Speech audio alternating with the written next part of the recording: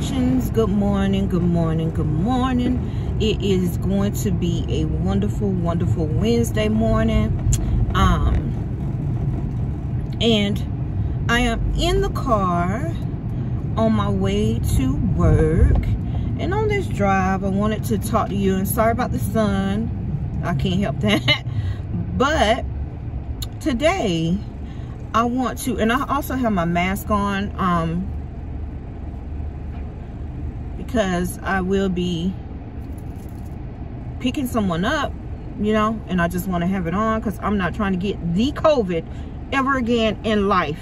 Never. Worst experience. So I do wear my mask all the time while I'm out. Okay? Even when I'm recording videos, because somebody's getting in the car with me and I'm gonna spray it down right after they get out. Promise you. Take it seriously, y'all.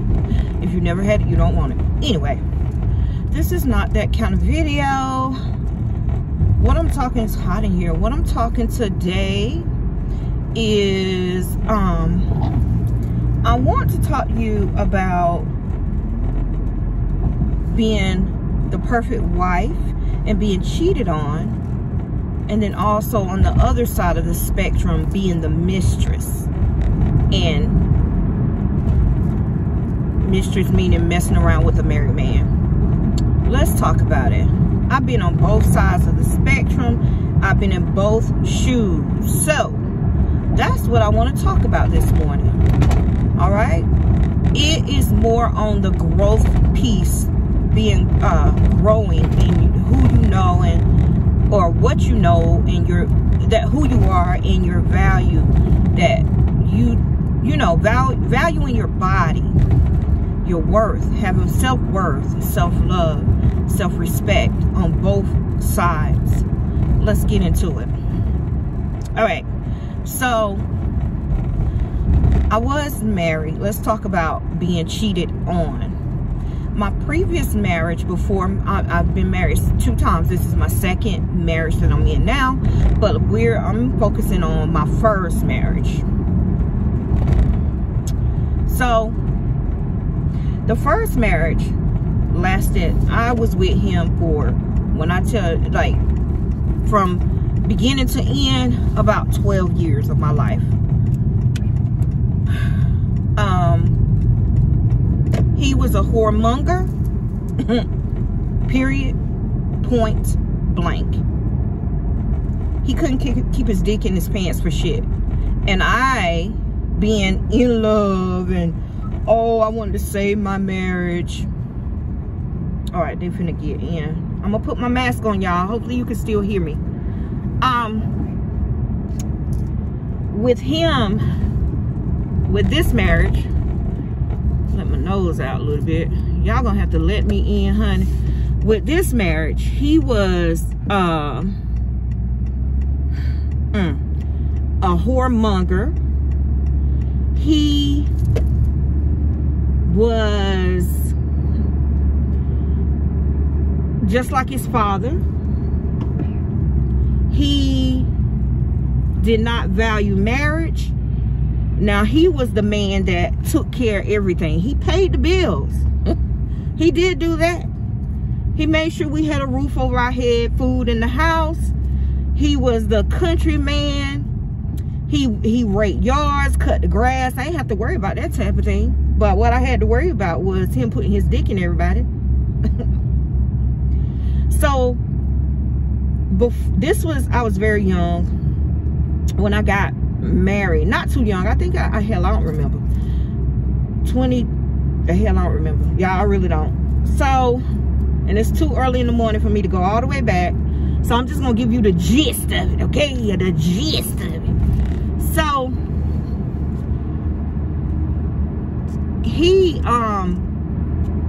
I used to have to battle a woman all the time. So, let me give you an example. Let me pull this down now because they ain't ready. Example. He had a job. Went to work. One day I had cooked. I was the type of wife that I fixed food, make sure he was all right. one day he said, I ain't gonna take nothing to work. I remember that. I said, okay, baby, you know. He got off work and came home. He didn't have his coat. He didn't have, and then I knew his voicemail password. So somebody kept calling him. So they left a message. So I happened to listen to his voicemail. And it was a girl named Denise. Oh yeah, I remember the name. And she said, hey, I got your coat. You know, you let me wear it today. Thank you for letting me wear it because I was cold. And I hope you enjoy my chicken, my fried chicken. So I'm thinking to myself, what the fuck? Like, oh, chivalry isn't dead.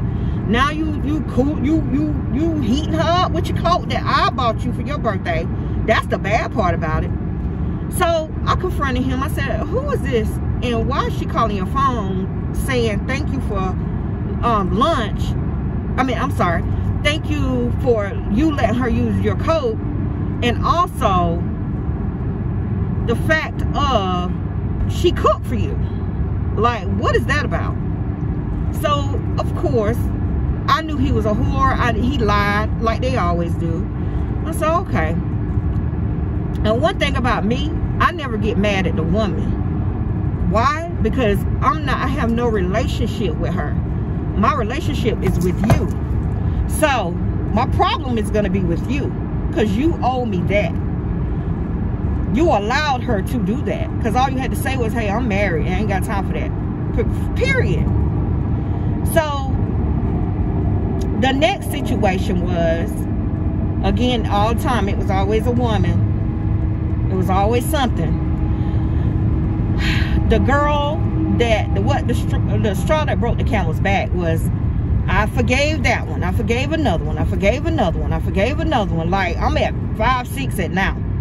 The last one was a little young girl, about 10 years our junior, that I knew personally. He knew personally. My sister knew personally. She used to come to my house, and then you started screwing her. This girl started to harass me non-stop. Calling my phone, hanging up, like shit like that. Like, really though? So, I confront him. You know the lies. You know how that go. And then she telling me, this is it. He had his ring. Of course, you know, you married, you're gonna wear a ring. And all of a sudden, it was gone. So when she called me to give me hell or whatever she was trying to do, she told me, she said, and you know that his wedding ring, I made him take it off every time he with me, and he had left it in the car, and a crackhead had stolen a ring that had 5 diamonds in it. Yeah, oh yeah. So I'm like, you know what? Then she had, okay, so I had got a bonus. I can't remember how much it was, but I remember going to, because this was years and years ago, y'all. I remember going to one of these buy here, pay here car places. Now, my ex-husband needed a car to get back and forth to work. So I took $1,000 of my motherfucking money, paid down for a car for him. And it was like a little cheap car, but it was just $1,000. I'm just saying. And not even a week later, not even the first car payment of $125, that's how much it was. I think the car was like $4,000. That's why the payments were so cheap.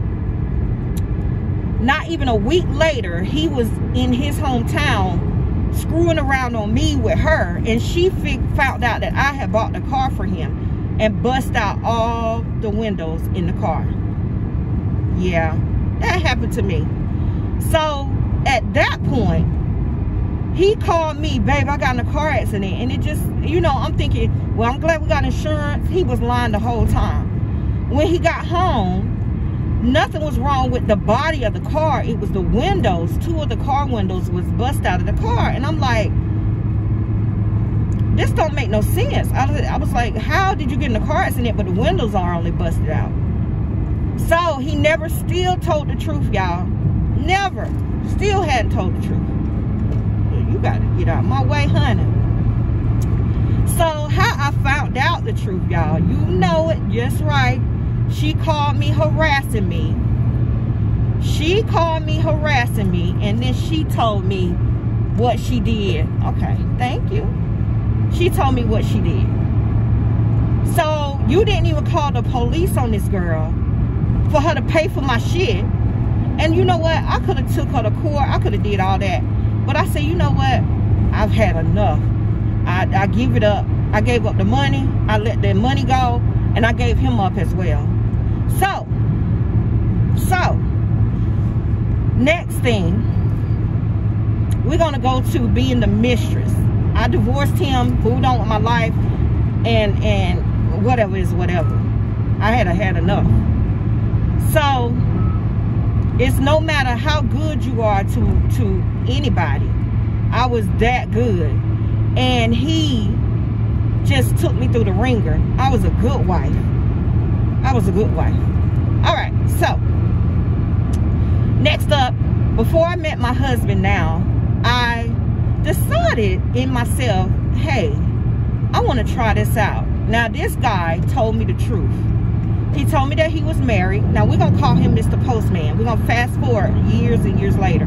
This was before I married my husband now, right before. Not too much before. So, this person, Postman, was a great guy.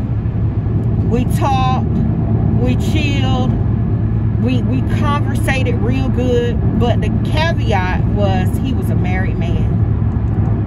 Now,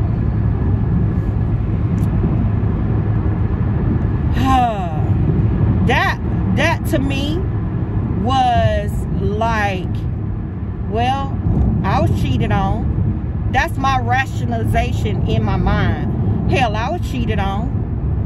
So why can't I do it? You know what I'm saying? Nobody cared for me when I was getting cheated on. If you gonna come over, please come over, sir or ma'am. Lord, sorry y'all, road rage at its best. Okay, if I'm driving like 70 and you, okay, let's get back to the story because I might get off the topic.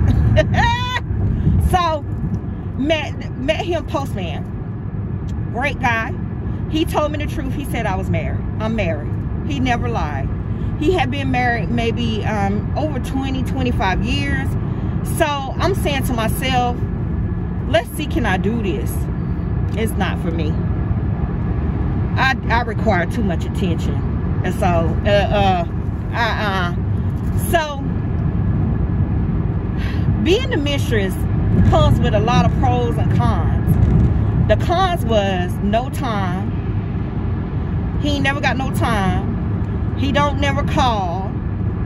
He comes and leaves within 10-15 minutes because he got to get home to his wife and shit like that. I am good. Listen. So this is my first time, and I'm in my 40s. This is the first time I ever went through something like that, and the last time, because I require too much attention, and I don't want half of nothing. I don't even like to share a fucking sandwich. So half for me is a no-go. Not even half. Look, I ain't even get 10%. I noticed he got off at 5 o'clock. No phone calls, none of that. He called me all during the day when he at work. But see, mind you, I work too. So really that time was like texting. He was a little bit too, no. I could tell that he loved his wife. I guess they didn't have a good sex life. So I figured to myself, oh, you think you finna use me for sex? Oh no. And then take your whole post office check and go take care of your household, and I got nothing in return but a sandwich or a meal. Nah, bro. No, no, and no. I value myself too much to let anybody do that to me. So I said no. I gave that shit up. I can't do that. That shit ain't for me. Being a mistress, I think, if you getting the money, if that's what you choose to do, that's what you choose to do. But I can't be a mistress and then she's sitting at home. She ain't giving up her body, and I'm giving up all of my body and myself, but all her bills getting paid. This shit requires work. Or it's just not for me. If it's for you, I value myself more than that. So I cut that shit off. I moved on with my life. I blocked him. And he works at the post office where I frequent because that's where I live all the time. I don't even give him no eye contact. Because at the end of the day, I can't do it. I got too much going on in my life. I got too much going on. And I can't be your side piece or your option. No ma'am. Pam. I ain't doing it. So that requires, if you, and not that, a lot of women can do that, but for me, I just need more. And I have to have 100% at all times. Because I'm giving you back 100%. In a relationship, I mean. A married man can't give you that. He can't. He can't, especially if he got to go, especially if he's cheating with you on his wife. Now, if he's married and they done separated, that's different. But what I'm saying is, I can't. I'm not able. I am not able. So, I've been on both sides. And it's all about self-worth and self-value. The side with my ex-husband is allowing him to cheat on me several times and still taking him back. Allowing him to do that. Where, when the married man, postman, allowing him to come over, spend 15 minutes with me, no more than an hour, on his lunch, and then going, when he gets off, he goes home to his wife for the rest of his night, you know? No.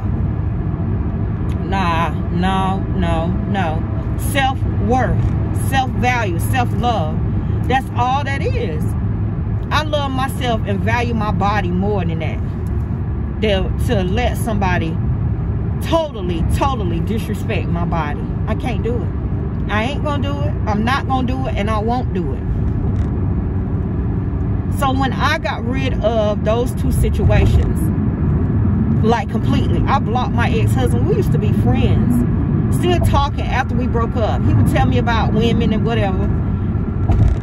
And then postman, I had to block him too. I blocked both of them out of my life. I had, you know, it's time for a new venture and a new me. And I got rid of both of those energies. And once I did, I met my husband now. Great kid. He's great to me. Don't cheat on me. And we just got this understanding that how we met each other, we're going to stay. We don't change. There's no changing. And it's all due to, he wanted to find love and he couldn't, because he's a very lovable man. He's very hands-on. That's just how he is. And for me, that's what I require in my life. That's what I require. Attention. Period. And we have a great relationship. But at the end of the day, I love me first. And I love me enough to know that I'm not going to allow anybody to come in my life and create havoc or heartache in my life anymore. Shit, I'm not gonna hurt myself. So that's just what it is. So that's the difference between being the mistress and being the cheated on wife. I've been on both sides and I totally get both. But both options require you to love yourself and know not what you're gonna take and what you will allow in your life. Make sense? So that's just it. That's my story. That's my story. I've been there. When I became solid in the craft, in the walk, I started writing out my petitions. I started to work on my shadow self. And that shadow self it comes from my dad used to cheat all the time on my mom. But I love my dad. I used to, it came in me, and I said, no, I'm finna break this generational curse. I'm not gonna allow anybody to treat me any kind of way just because I love them more than I love myself. I'm not doing it. I'm not doing it. You can forget that.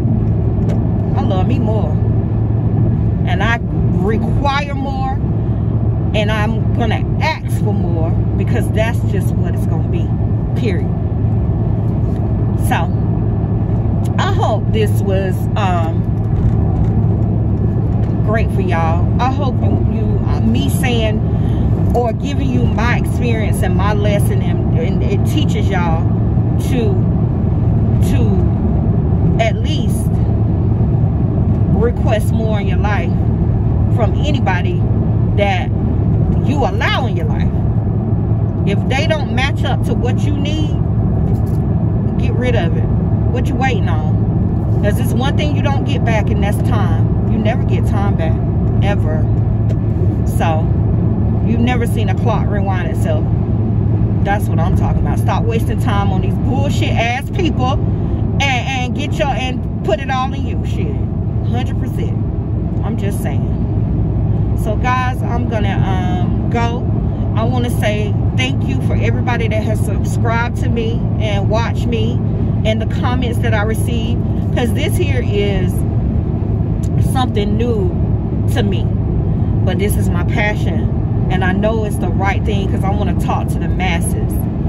And I want to just thank you all for allowing me to speak to you on this social platform, and to be myself, and to just teach you ways to grow. Please support, like, and subscribe to my channel. And as always, thank y'all for watching. If you want to come and I do have a Facebook page. I am the tutress of Visions by Vasori. I do teach in there. I also upload a lot of spell work. It's a lot of different things that I don't put out here. But if you want to come and visit me or come join my group, it's Visions by Vasori, as well as buy anything from my botanical. I have an online botanica.